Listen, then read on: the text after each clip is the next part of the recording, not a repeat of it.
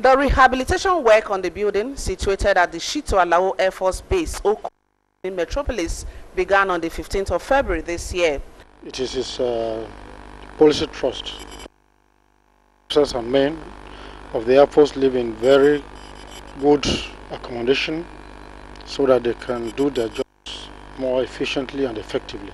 The Chief of the Air Staff is replicating this in all the Air Force bases in the country.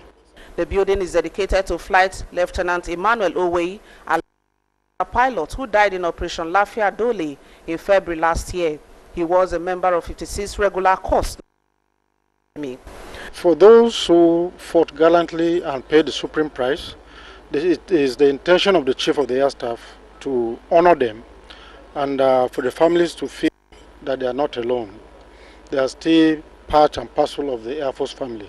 The Chief of Air Staff and his entourage were arrived by the Commander, 81 Maritime Group, Benin, Air Commodore Garba Priero, and other in Benin, Ogochkuka Ona, NTA News.